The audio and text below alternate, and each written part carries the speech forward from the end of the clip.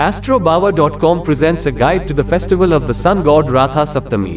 It is believed that 7 types of sins done, knowingly, unknowingly, by words, body, mind, in current birth and in previous births, are purged by worshipping Lord Surya on Ratha Saptami.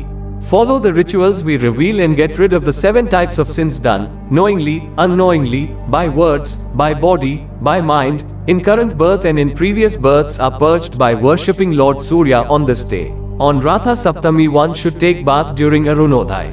Ratha Saptami Snan is one of the important rituals and is suggested during Arunodaya only.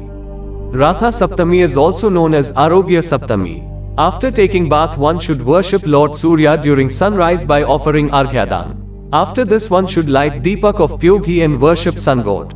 By doing morning Snan, Dan Punya and Argyadan to Surya Dev one is bestowed with long life, good health and prosperity.